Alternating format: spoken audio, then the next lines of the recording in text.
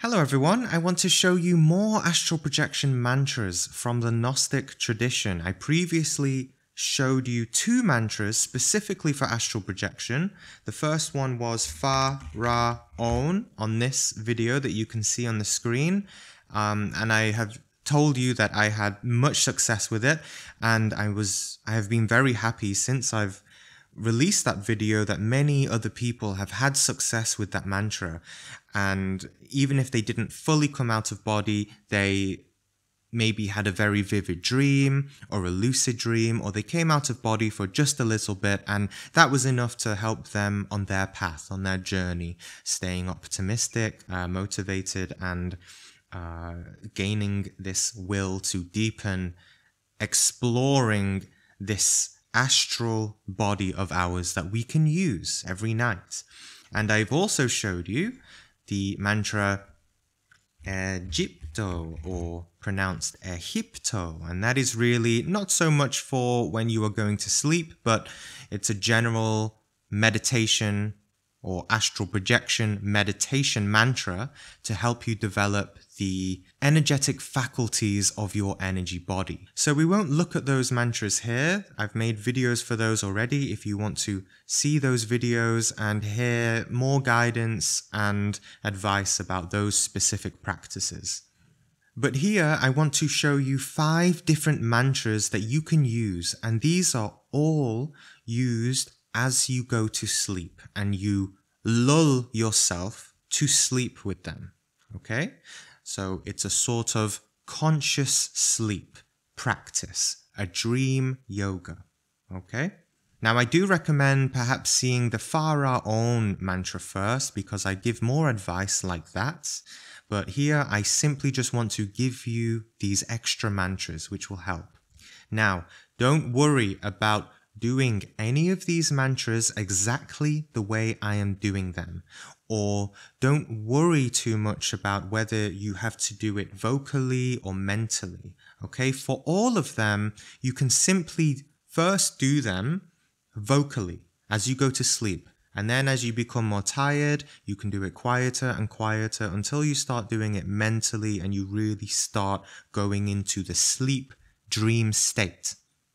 And then once you feel you are in between the waking vigil state and the sleeping dream state, in between that very narrow point, then you can simply get up and go to where you intend.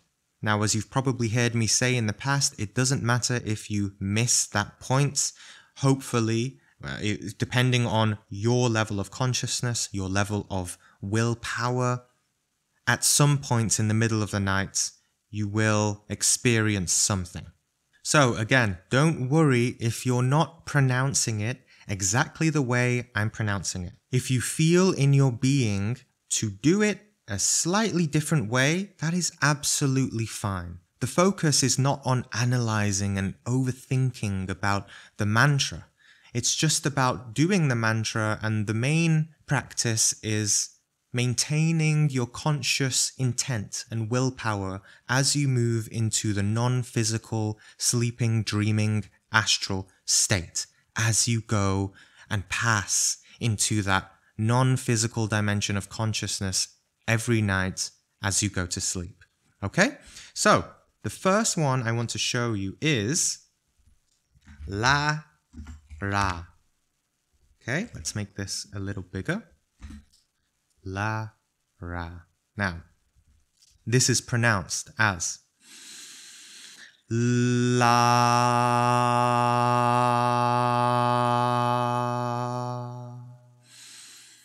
Ra.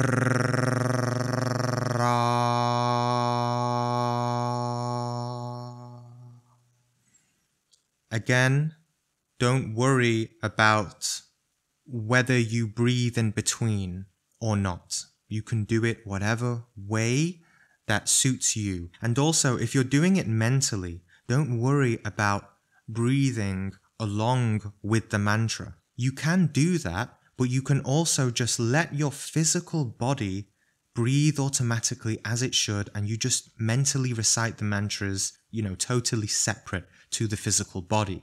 Because really our intent is to identify with the non-physical energy body and not the physical body. We want to completely let go. We want to completely forget about the physical world and not identify with it at all. So for this mantra, you don't have to inhale between the two. You can also just do La Ra. Okay? Lull yourself to sleep with it. It's like a lullaby. Lull yourself. Soothe yourself with it, with faith that you will come out of body. Now, with this mantra, you can also add s at the end, okay? Now, I'm going to show you, more variations like this and different mantras. It doesn't matter which one you do. You feel in your heart, your instincts, your intuition, whichever one you like. Just go with whichever one that you feel is best for you, or you can experiment over the weeks or days, whichever one works for you most, okay? So this one is pronounced La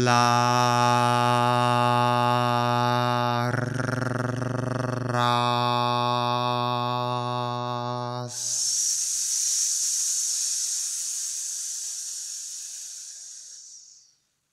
And you just keep repeating and repeating.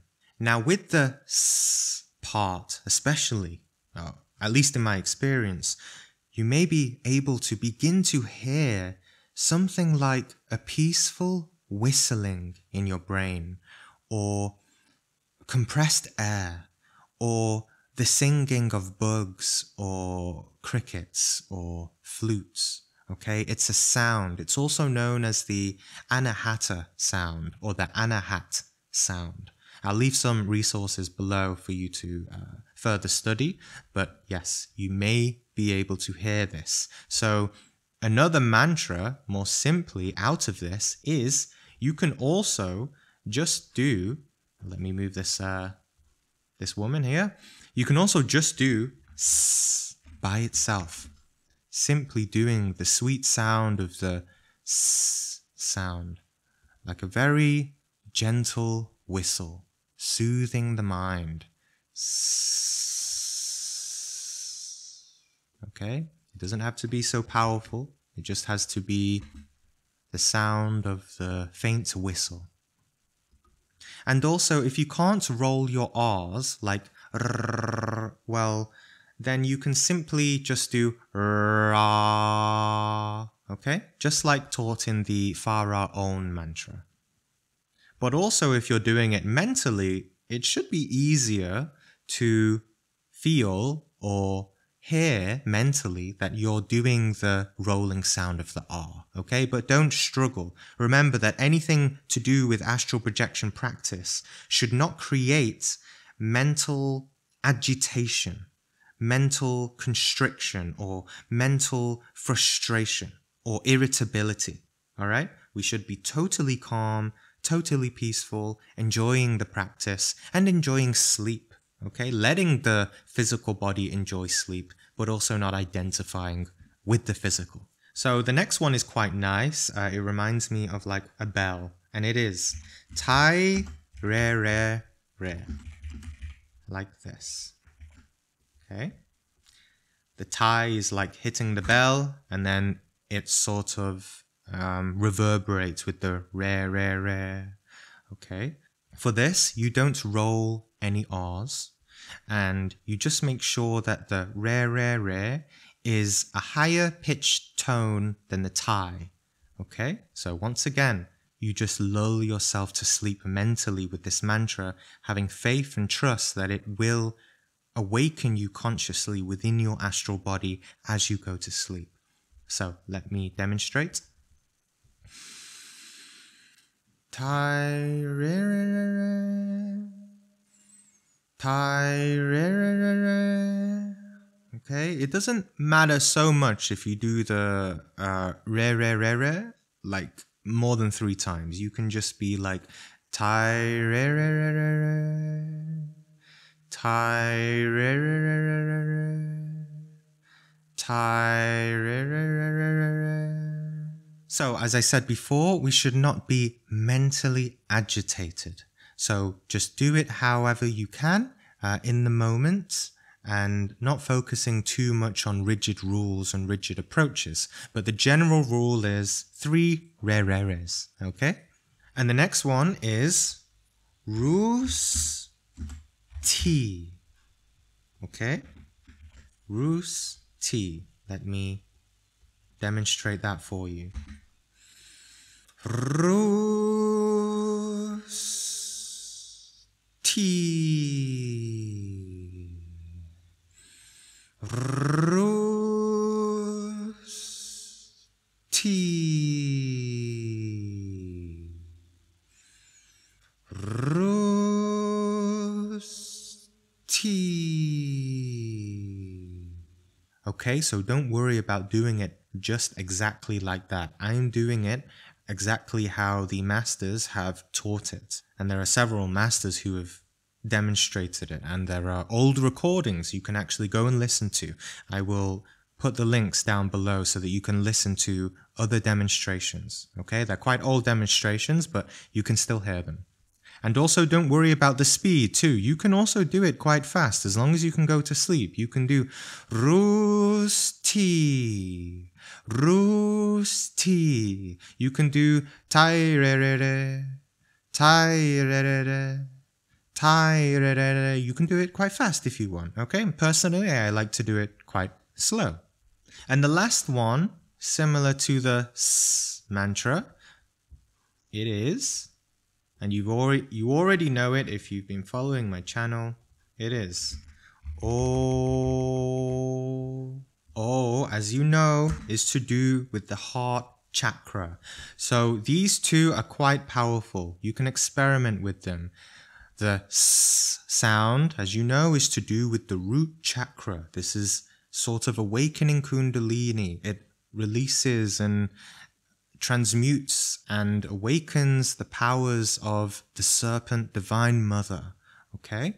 And the O is also opening up this heart chakra, which is also good to do as we go to sleep. It is good to sleep with the heart so that we are in the center of our consciousness, not caught up in dreams outside of the heart, but within our permanent center of gravity. So just to demonstrate, it goes O, like the mantra Om, O-M, but just the O, okay? So just some final words of advice. Some people have success with astral projection immediately. Many of you will start having experiences after watching this video and practicing tonight, or this week, or this month. Others take months, others take years. Patience, willpower, tenacity, and love and desire for all of this knowledge of the unknown is all necessary to cultivate and develop and enjoy the journey going forth with it. Now, some of you may ask, is it really necessary to learn astral projection? Well, I would ask you, is it necessary to be awake of the physical world, of the things around you?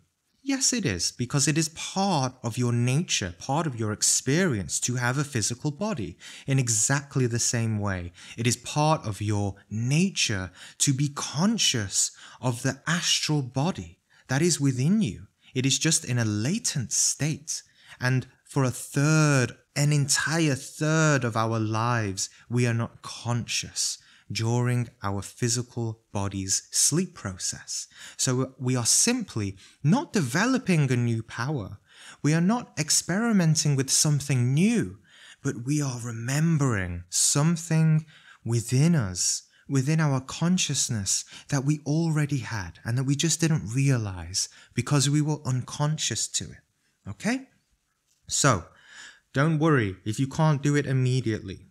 And just remember that you don't have to think about it so much in the process. Right now, we're thinking, we're analyzing, we're studying, okay? But in the moment, in practice, in practicality, in practical spirituality, you don't think about anything.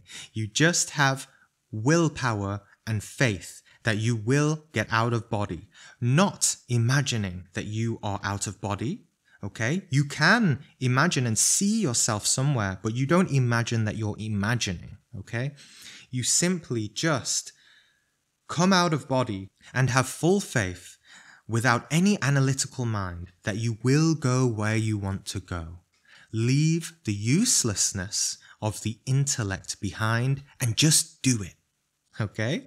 Now, for Gnostics, the advice for us is, once we are out of body, to go immediately to the Gnostic church in the astral plane, because there we can begin to receive the real teachings of divine wisdom that we can't really receive in the physical plane.